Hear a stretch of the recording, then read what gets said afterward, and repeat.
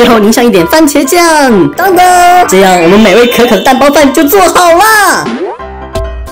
开饭啦！开饭啦！在上期视频中，有小粉丝让小杨哥哥挑战一天只吃带包子的食物，还特别强调说不能吃包子，但是依然难不住机智的我。精致又健康的夹心小面包，再搭配上可爱的窝鸡紫薯包，那我就不客气喽。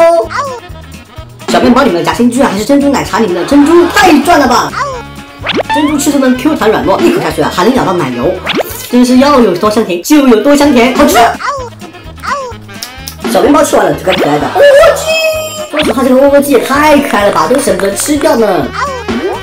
它里面呢有超多的紫薯馅哦，像喷泉一样涌出来了。这紫薯馅吃起来超香，好吃惨啊！再来一个爆头。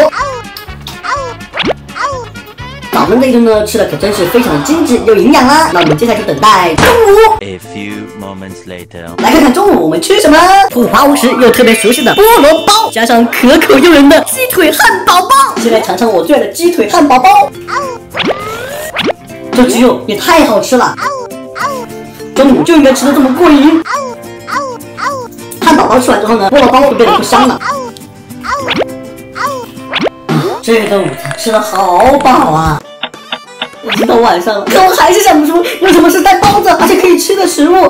鸡蛋饭，蛋包饭，除了昨天还没有洗的锅，倒入热油，从冰箱里翻出吃剩的炒饭，经过一顿灵魂的翻炒之后，再撒上一些提鲜的小葱，一份简简单单的炒饭就大功告成。不过它也不是重点，重点是咱们的蛋，将鸡蛋液倒入油锅中，疯狂的搅拌它，直到它搅到起皮为止，然后把它擀到锅边去，差不多可以装盘了。将它轻轻的放在饭上面盖住，然后用刀呲啦。没留下来，但没关系，我们自己用刀扒拉一下也是一样的。最后淋上一点番茄酱，当当，这样我们美味可口的蛋包饭就做好了。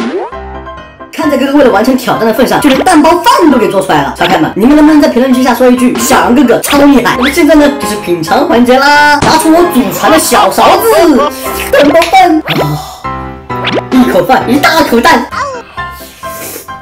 这个鸡蛋啊真的是非常的嫩滑，吃起来呢特别的爽。炒饭的味道呢中规中矩，主要还是这个蛋好吃。来，给小粉丝也尝一口。那么今天一天只吃包子食物挑战成功。